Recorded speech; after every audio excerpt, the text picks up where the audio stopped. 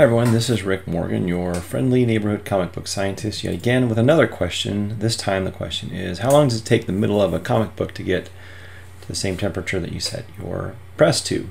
So we're going to find out. You're going to see me sort of disappear a little bit on the screen, but what I'm going to do is I'm going to set, so you can see, I have a Tales to Astonish number 50 here, and I am going to put this thermocouple inside of it, and I'm going to heat it up, and then we're going to see how long it takes the temperature of the inside of this book to get to the same temperature that I've set the press to be, which in this case is 160 degrees Fahrenheit, and we'll just time it and see, and then we'll know. Disclaimer, I'm using one of my metal pressing boards. I'm preheating the bottom of the board, so it'll come to temperature presumably quite a bit faster. So hang on, boys and girls, here we go.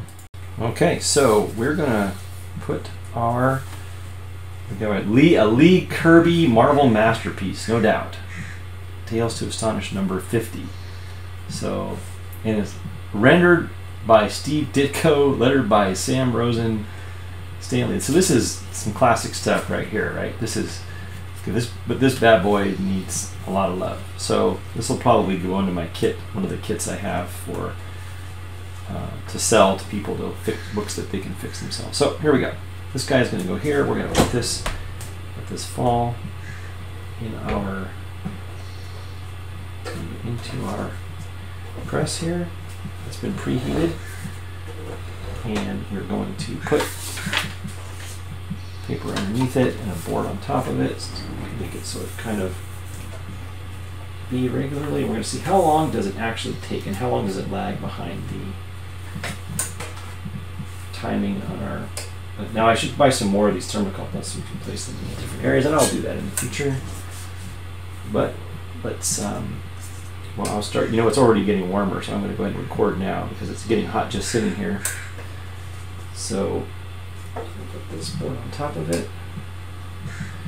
Swing this guy over. It's set to 160. Let's see, how long does it take till we get to 160? And let's watch our screen here. And it is recording away, and as it gets to, it's at 126, 127, 128, 129, 130, 131, 132, 133, 134, 135. We're now at 140. So, and it's been 40 seconds.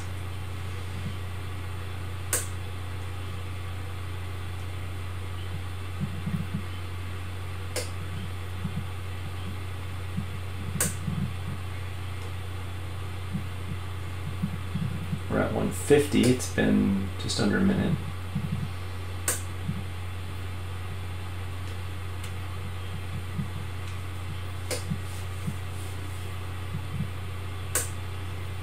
$153. It's slowing down. You can see that on our screen too here.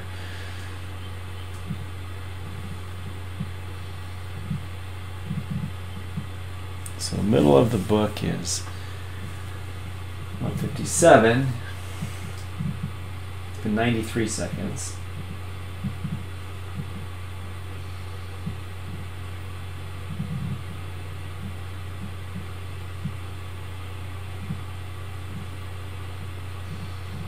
It's almost at 160. It's 158.7.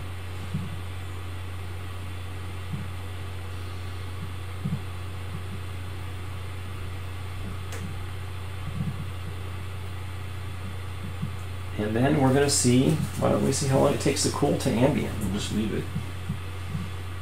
How long does it take?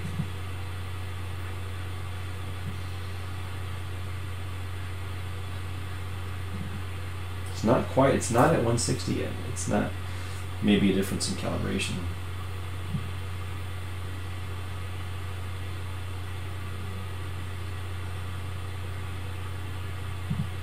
But it was about 2 minutes.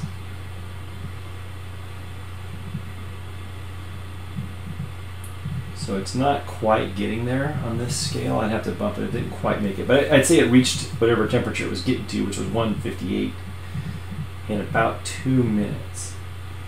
So I say we continue this experiment. We turn this thing off and we see how long it takes to get to ambient temperature. What do you guys say? So let's stop this for a moment and let's take a look here. So it looks like it actually reached where it was getting to at about 1.5 minutes, kind of. So this average here is, you know, this whole area is averaging, yeah, 158 here. So yeah, that took about 1.5 minutes to get there. So let's do another experiment. I want to do another one. Let's do the time it takes to cool down. So I want to do this again, and let's set it up so that it is going to go for longer amount of time. And let's turn off the heat and then see how long it takes to get to ambient. So I won't make you watch the whole thing, but we'll come back and check it out. So let's take a look at what we found here. It took about 90 seconds to make it to temperature here at this point. Actually 2 minutes, 120 seconds, or not 90 seconds. Then if that was, if we look in here closely, you will see that it was this area here. So it took that long for it to come to temperature inside when it was preheated. So this was the preheated one. Then if we look here, how long did it take to get to ambient temperature? We say ambient temperature was, I mean, it stopped running when it got to 90, which still wasn't really quite ambient, but we'll look into that a little bit. That was about 5,000 seconds. So that's a long time, and that was, how long is that, 120? So just a little under 5,000 seconds. So that's a long time. It never did quite make it, but we'll see how far. We'll get to a little more information here in a second. So 5,000 seconds is about 83 minutes, about 1.5 hours to get to ambient. But we are recording again. So I'm doing some more data. I don't know why it's not, let's see if we can get it to show up on my screen here. Tell you what, I will start recording over again here in just a moment. So the interesting thing here is that even though this first part only required about, let's say, you know, I think it got the temperature, I mean, around 150 seconds. So about 100, you know, we're talking about 1.5 minutes. Certainly not 2 minutes, but 1.5 minutes with the preheated board. This is the preheated one. And it took about 80 minutes. So about, you know, 1.5 hours to cool down to ambient temperature. The interesting thing is, upon redoing this without preheating the bottom, it is taking much longer than I anticipated. Here's what it looks like. So, you know, if we started here at 28,807, we're at 29,800 seconds here, and it's still not getting the temperature. It is very slowly rising. It's been at temperature since about 1 minute in. So the board itself has been at temperature, the unit, since about here. But the inside of the comic book is only very slowly coming to temperature. And it's not there yet, even still. It's only in the it's at 145.6 right now, and only very slowly getting warmer. So man, there's a huge difference. So if we take, let's see here, so it's at 29,847 now. And if we take that enter and we subtract 28,836, so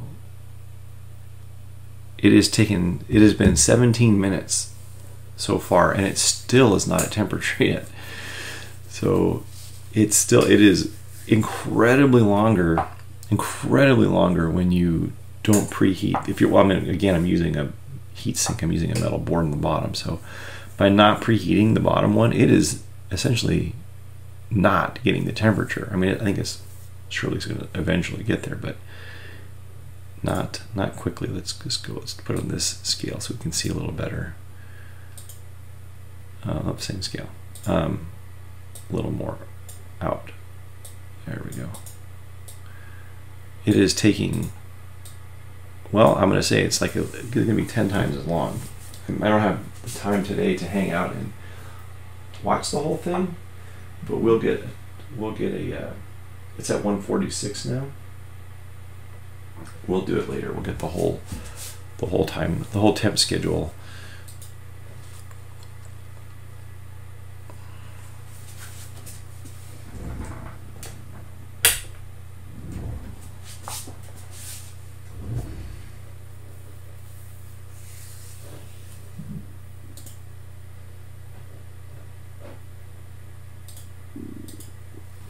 So I decided to do another experiment where I don't preheat it, and so the book was not preheated the second time, and the book comes out looking, well, it's certainly flatter.